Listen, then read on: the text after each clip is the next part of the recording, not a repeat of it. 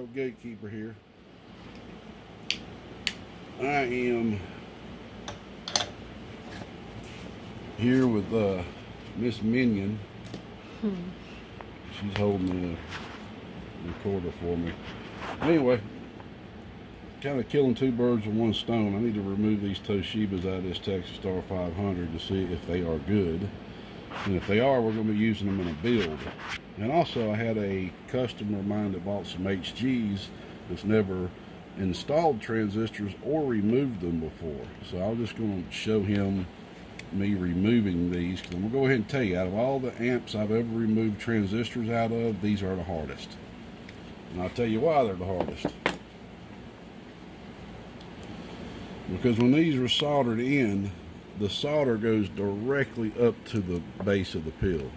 So you have solder that goes directly into each lead, almost all the way up to the base of the pill. When you got solder that goes all the way in like that, it's hard to just take your pick.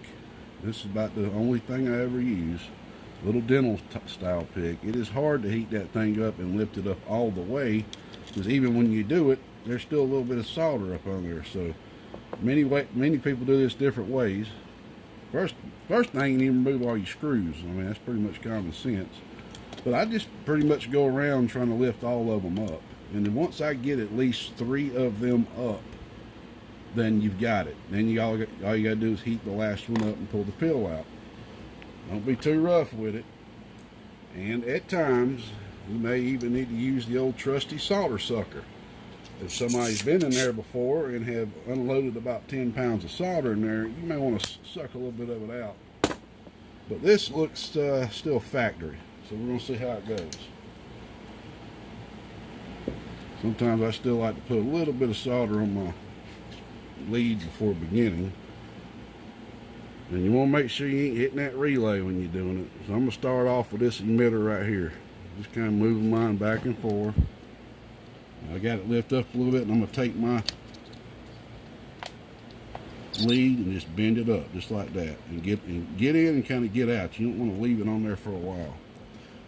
Now, as you can see, maybe in the camera, there's still some solder on that lead. Now, I could take my solder sucker, for example, and I may get lucky, and I may be able to suck all that out real quick. And I may not. Alright, I sucked a good bit of it out, but not all of it. So I'm just going to continue on to each one.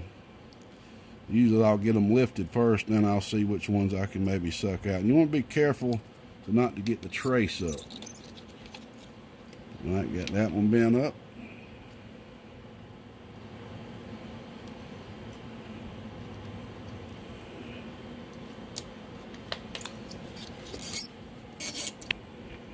And that was going to be a pretty easy one right there. And Texas Star, they love to use, this is an older one, so we don't have Teflon coax right here. I'm not too worried about hitting it, because somebody's already hit it right here, and if I ever use this amp in the future, I will be removing this. But just go ahead and practice. Try not to let that, try to be thinking about what that iron's touching. And sometimes you'll hit something because you're so focused on trying to get these pill leads out of here. You see how I'm going up under that? Alright, so I've got all 4 legs on this thing. Now, if you had 2 hands, this would be easy to get up right now, because you could have 2 people heating up two of the leads at the same time.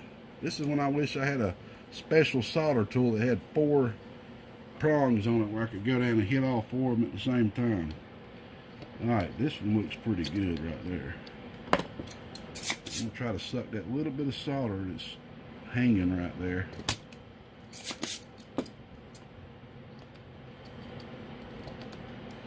This is something you just got to work with.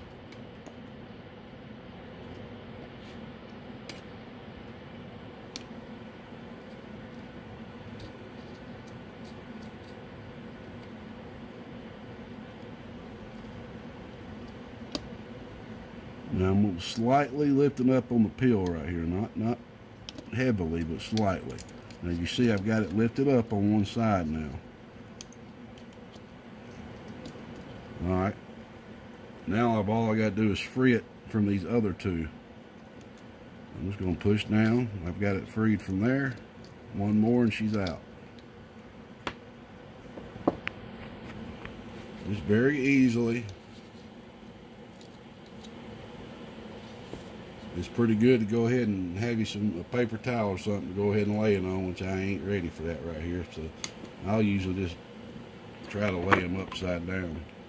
That's 1 to go, 3 to go. But anyway, hopefully that helped you. I ain't gonna sit here and make you sit here and watch me do all of them. But removing these transistors out of a homebrew style copper plain board amplifier, you know, like a Fat Boy or X-Force or a Gatekeeper, you know, something homebrew, is 10 times easier to remove the pills, because we all usually take certain precautions to make it a little bit easier to remove. Hope this helps. Gatekeeper's gone. Bye-bye.